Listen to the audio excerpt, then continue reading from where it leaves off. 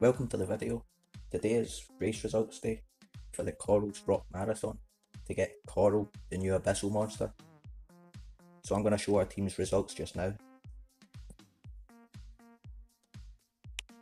So I finished 5th in my team. I got 40 Korol cells, a silver relic chest. We did 60 laps, so we got a rank 3 Korol. Korol's a nature / earth attacker with Quicksands, roots and vulnerable skills.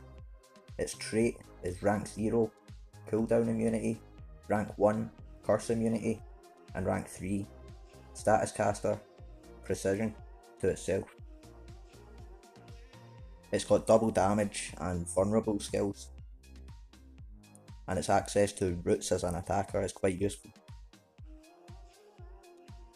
Its rank 1 trait, curse immunity, will stop it getting taken down by curse, a really annoying damage over time to get. Its rank 0 trait, cooldown immunity, will stop it getting denied by Clara Claws in the Grandmaster duels, but it's not got access to any stamina regeneration, and that can't protect it from Mighty Thetis, who I've currently found is better to take the first turn to deny by removing 100% of stamina in the Grandmaster duels. Read some more about Korol in the description. So I'm going to send this to the hatchery just now.